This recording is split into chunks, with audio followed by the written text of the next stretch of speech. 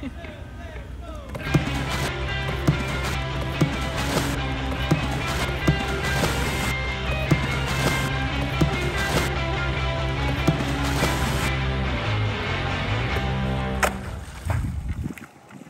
up, it's Quinn, or Just the Wingtips, and today I'm going to learn how to properly dock start. Man, I love foiling stickers. MILF, they're coming back this summer. Got the Ono Swift 175, this thing is awesome. And with the 75 mast, long fuse, and the Hydrofoil wing screws as always, helping me dial in the setups.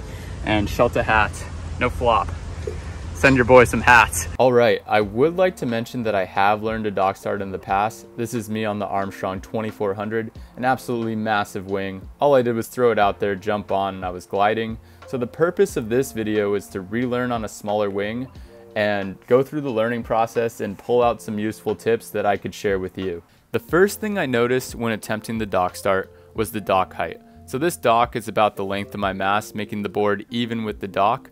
And that made it very difficult for me to run with both hands on the board because I was so hunched over. I thought I'd be able to do this like a beach start. If you haven't seen my how to beach start tutorial, go check that out.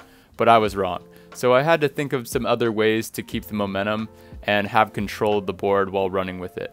And that's when I realized all I needed to do was find the balance point of the board, use one hand so I'm not as hunched over, and run with it. Easier said than done, as you can tell by my girlfriend's vlogs in between my attempts. Try number 69, Pitted Daddy is in the works, struggling.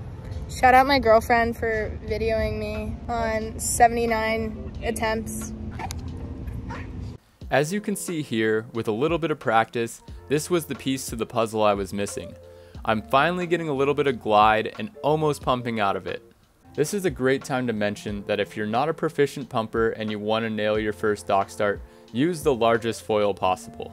If you try it on a smaller wing, you'll encounter this problem I'm having here, where I'm just not able to feather the wing to the surface and I'm pushing through, losing all my lift. Okay, now let me run you through my dock starting process step by step. First, I begin with both hands on each side of the rail and foil just below the surface of the water. Then once I start running and getting some momentum, I plant my back hand right at that balance point in the center of the board. Next is jumping on the board. I wish I had a better tip for this, and this is the reason I'm so inconsistent. You really have to nail your foot positioning every time, and unless you're holding onto the board, it's gonna be a gamble. And the last step in the process is feathering that wing to the surface without pushing through and getting it to pumping speed. After that, you just get to explore, pump till your legs or lungs give out, do some flat water carves, and just have a blast. If you enjoyed this video, please like and subscribe, follow me on Instagram at Just the Wingtips, and most importantly, keep on frothing. You!